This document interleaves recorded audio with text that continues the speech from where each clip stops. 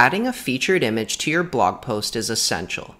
An effective blog image will highlight the content of your article and grab the attention of readers when you share your blog post on social media.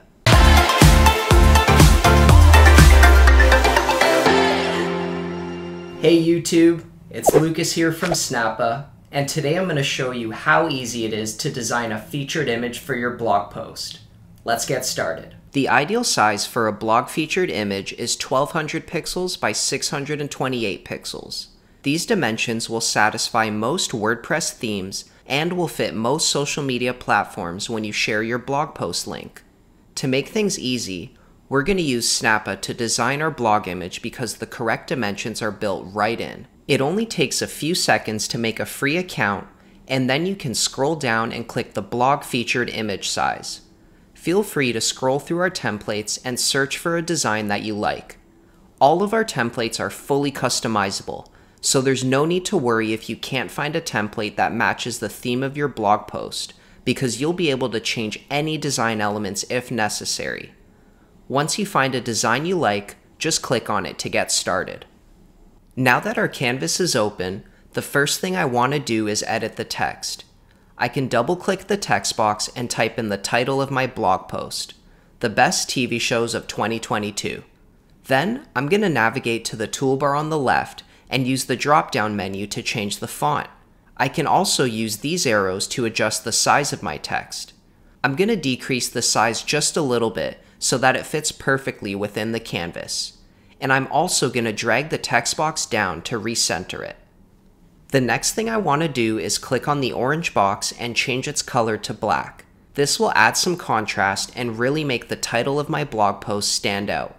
I also really like these lines, so I'm going to leave them as is, but you can always use the Shapes tab to add more design elements to your graphic.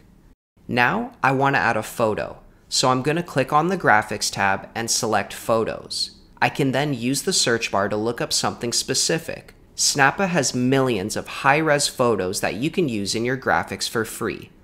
I really love this dark photo of the Apple TV remote, but before I add it to my graphic, I'm going to hover my mouse over it and click the blue square in the top left corner to crop it, so that it fits perfectly along the right side of my canvas. I can drag the blue points and click Apply, and then click Accept Changes to set the crop. Snappa will add the cropped photo to my uploads, and I can just click on the photo to add it to my graphic.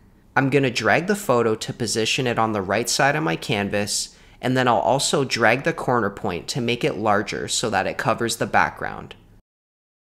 This looks perfect, and now I have a stunning blog featured image that only took a few minutes to make. The next thing I'm going to do is click the pen icon at the top to rename my graphic.